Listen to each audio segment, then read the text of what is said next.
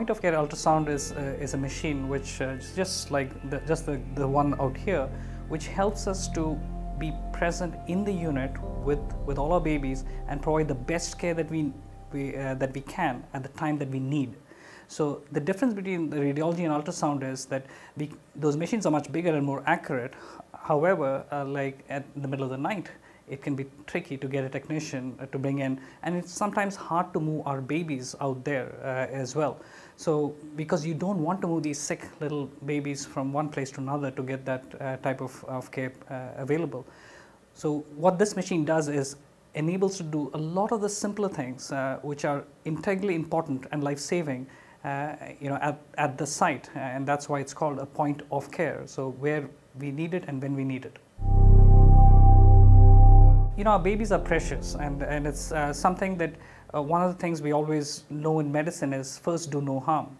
And unfortunately, some of the procedures that we need to either secure an IV line, which is complicated, or to secure a tube for the chest when the lung has blown its a leak, makes it very important for us to be able to provide something that will make us sure that we are in the right place at the right time, and with the precise accuracy so that we don't hurt the baby any more than we have to.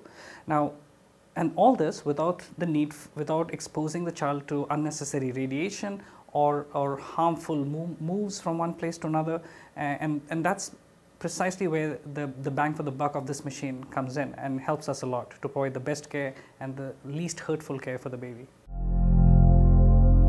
One of the nice things about this machine, and we are so thankful to it, is that the Children's Hospital Foundation has been kind enough to provide us this one machine, which is currently located at the Children's Hospital Newborn Intensive Care Unit here at the Health Sciences Center.